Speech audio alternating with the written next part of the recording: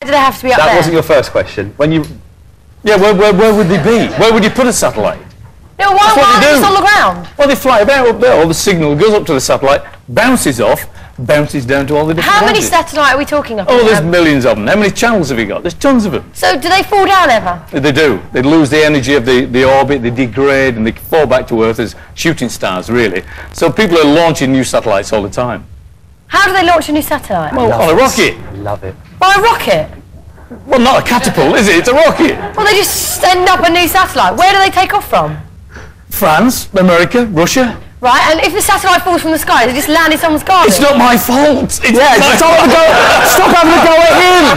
He didn't do anything. I'm so intrigued. Tell it. I wanted to know as well, you know, a BT tower, is that for the whole of the UK? Does everyone's like little images from their gallery go Well, straight up to the BT they do. tower? Let's get serious now. They go to the BT tower, and then it gets broadcast from the BT tower to a satellite station, beamed up to the satellites themselves, and then down to home. Excellent.